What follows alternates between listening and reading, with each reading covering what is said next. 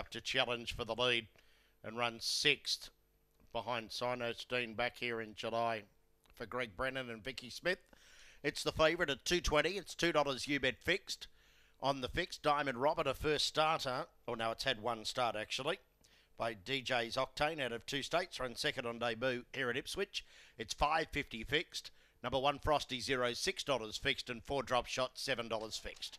Green light now for the first. All ready, set, racing now. Favourite missed it without fail in the set of Velocity Alley. Came away quickly. Big Dipper showing speed. Frosty Zero. Or trouble at the first turn. Drop shot dragged down and was checked. So was Diamond Robin into the back. The lead of Velocity Alley by a length over Frosty Zero going up wide. 6 lengths away without fail. Followed by Big Dipper. Then Star Beach Mini Martini. Passed by Diamond Robin and Drop Shot is last coming towards the corner.